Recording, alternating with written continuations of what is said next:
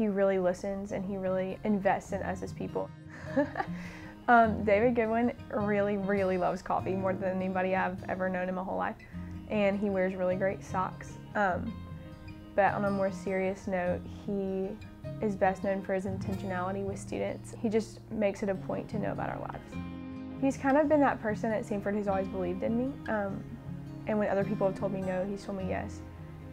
Whether it's some vision that I have that I think will make Samford better, or some goal that I have, or really anything. He's always the one that's really rallied behind me and helped me get things done and helped me accomplish things.